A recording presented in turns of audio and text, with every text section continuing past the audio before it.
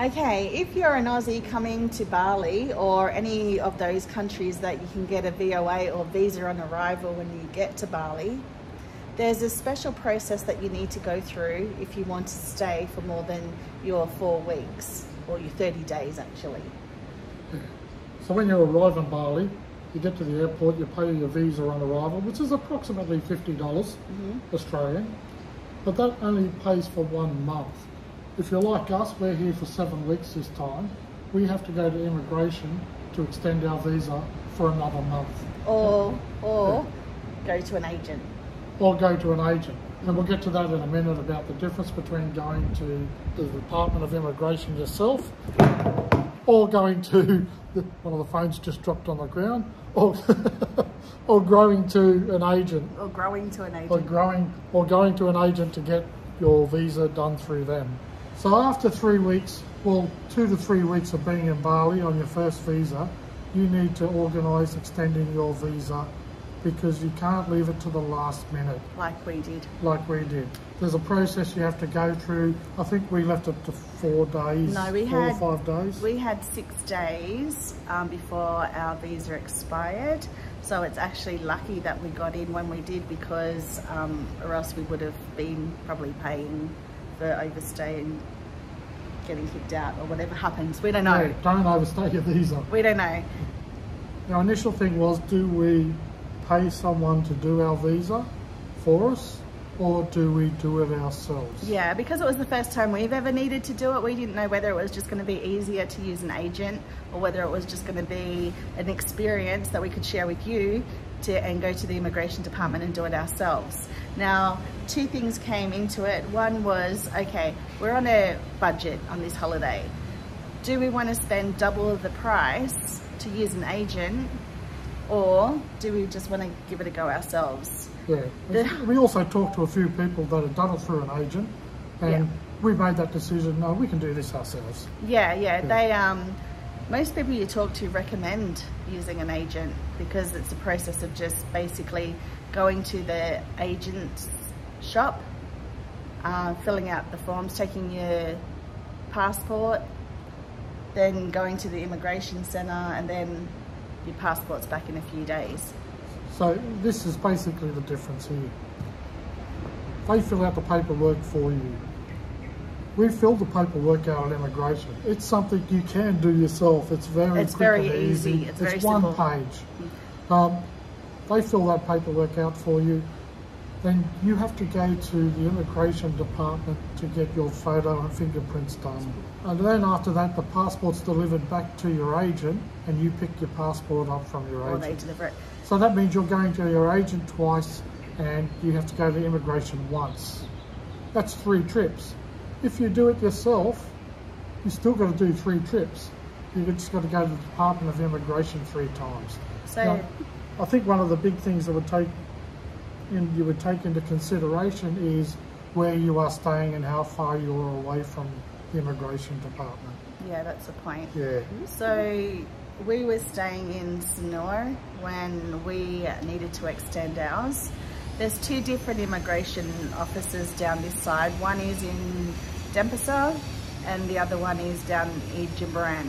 So because we're in Sanur, we needed to go to the Denpasar office. Also, same if you're in Ubud, or same if you're in Kintamani area. They're all Denpasar area immigration. Now when you first get here, there's these painted lines on the cement here. So basically, if you're an Aussie or a foreigner, you just follow this red line, which will take you to an office, and they'll tell you exactly where you need to go.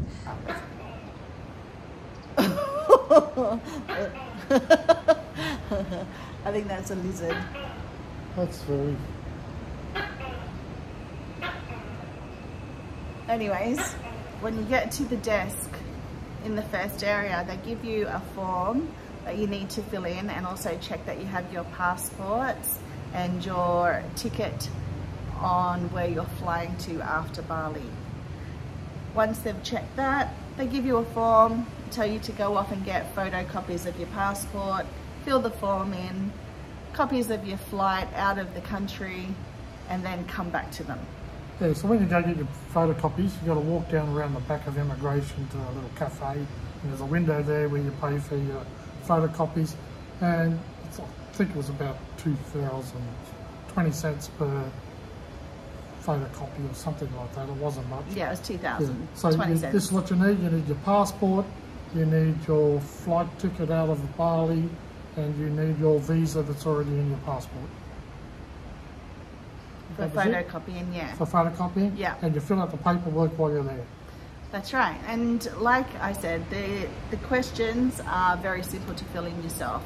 It's just basically your name, your nationality, the information that's already on your passport, the date that you're leaving, and where you're staying while they're processing it. Now, while I think of it, they did stipulate if you are staying in the Sanua area from that immigration department, you are not allowed to leave the Sanua area. Sanua, Kintamani or Ubud area. Yeah. So you go to the department where you are staying while it's being processed. Yeah. So if you're staying in Legian or Kuta or Seminyak, you can't go to the Denpasar one. You need to go to the Jimbaran one branch. Yeah.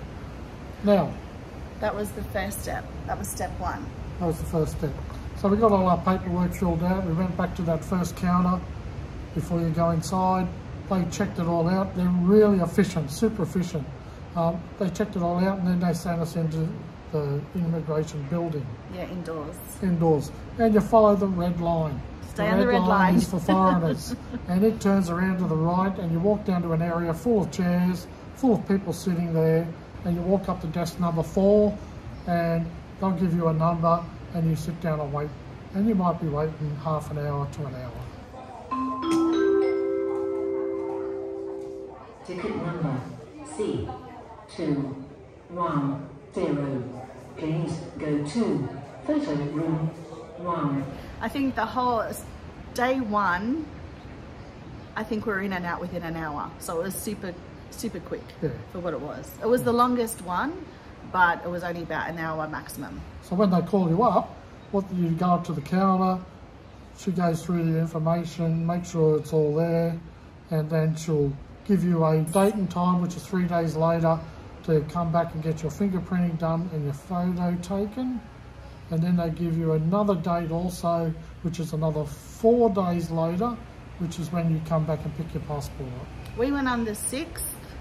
We had to go back for our fingerprints and photo on the 9th, and then we had to go back to pick up our passport on the 14th.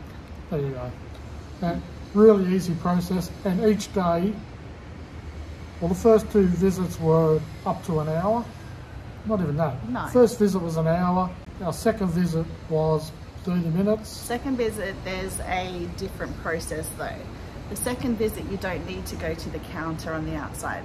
The second visit, you just walk straight inside the immigration office, walk down the red line, go to counter 4 or C4, and they'll give you a ticket and, yes. They give you a ticket and you just sit down and wait for your number to be called.